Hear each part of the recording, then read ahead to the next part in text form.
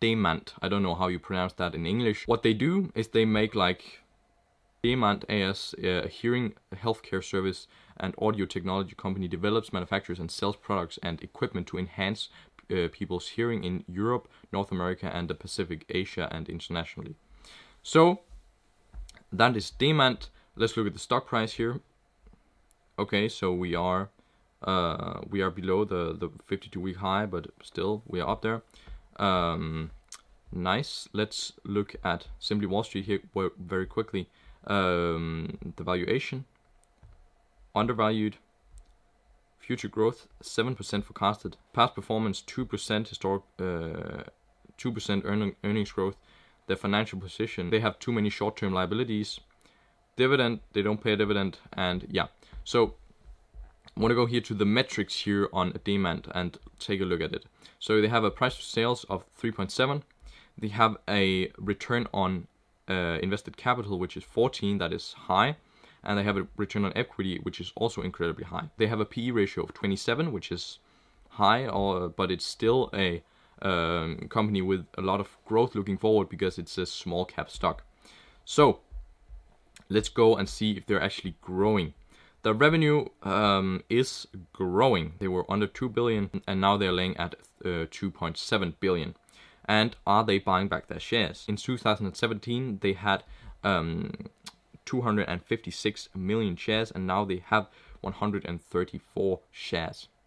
Buying back their shares, check mark there, and check mark to revenue. The balance sheet, let's look at the total long-term assets of 2.5 billion, and they exceed their total current liabilities. No, sorry, down here. The long-term liabilities of under 1 billion. So check mark to the financial position. Their cash flow, are they growing their cash flow? Well, let's see. They grew it from 179 million to 288 million. So they are definitely growing this company.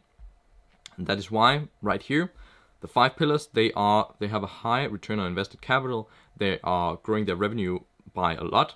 And they have net income growth, they have cash flow growth, massive cash flow growth as well, and they are buying back their shares. The only thing is this price to free cash flow and their P ratio. They are both high. That is why I say put them on a watch list so you get ready when they drop down. This high return on invested capital and this massive growth that they have seen, of course, justifies a bit of a higher PE ratio. But let's see how good this actually looks. So I'm going to go here. I'm going to go 7, 8, and 9. Here I'm going to go 11. For the profit margin, I'm going to go 11, 12, and 13. Also a bit lowballed.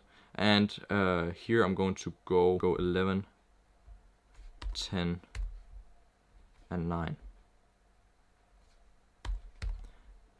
And the PE ratio, well, the PE ratio is pretty high right now. I would say I'd put them at 17, 19, and 21.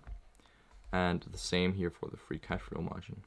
And that is why you'll probably see some red numbers here, guys, because they have a pretty high.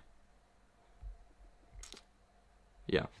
So they are nearing the high estimate here, but I'm going to add it to my watch list for my mid assumptions here.